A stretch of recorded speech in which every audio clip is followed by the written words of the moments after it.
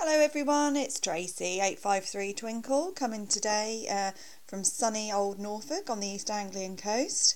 I haven't posted a couple of videos for a while, mainly because work commitments have taken over, but I've recently been made redundant from one of my jobs, so I'm hoping that I'm going to have a lot more time to craft. Yippee!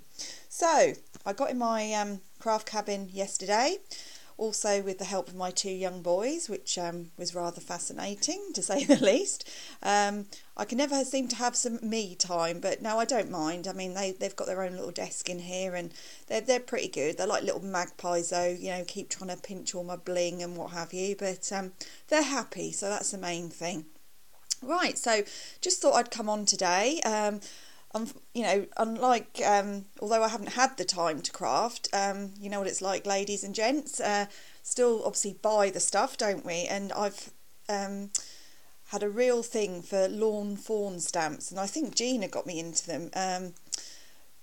Gina, who's Crafty, is it Crafty G on YouTube? And she makes all these little tiny little things, and I absolutely love these stamps. They're so fun. So I thought, right, I'm going to crack them open. I'm going to use up my scraps because I've got a great big box of scrap paper here as well. So I thought, right, I'm going to actually create some little cards. I thought I'm going to start creating something that isn't going to take me a long time, just ease myself back into it, and then hopefully I'm going to start swapping again. So this is what I've made. So I've used the for these particular cards, sorry for the glare, it's the Lawn Fawn stamp set, and they're called Love You a Latte, which they're all like a play on words, which I just find funny. I just like them, I just love them, and so many little interchangeable elements on these as well. So, and I cracked open my Inktense pencils, that I bought. I bought these, I think I found them, the cheapest I found them was on eBay, and they are just wonderful to use.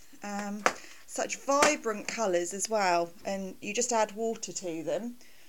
You just add water to, you sort of like colour with them, and then you add a damp brush to them, and they're really vibrant colours. So these are the cards that I've made yesterday. So they're little 4x4 cards, and I just used up some of my scraps. I think this was the blackcurrant stack, but like I say, I mean, my colouring's got a lot to be desired, but I'm just experimenting. So this is a Warm Wishes one. Just lovely little cards, and I made envelopes to go with them, just blank in the middle.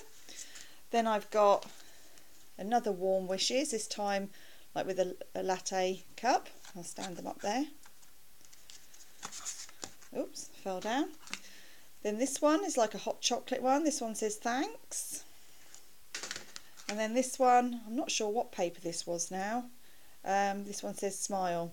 So I just thought they were fun. You can stamp the little faces on the mugs and cups as well, it's all really good fun. So hope you like those. So I'm on my way back to crafting. So thank you if you've stopped by. Please feel free to leave a comment.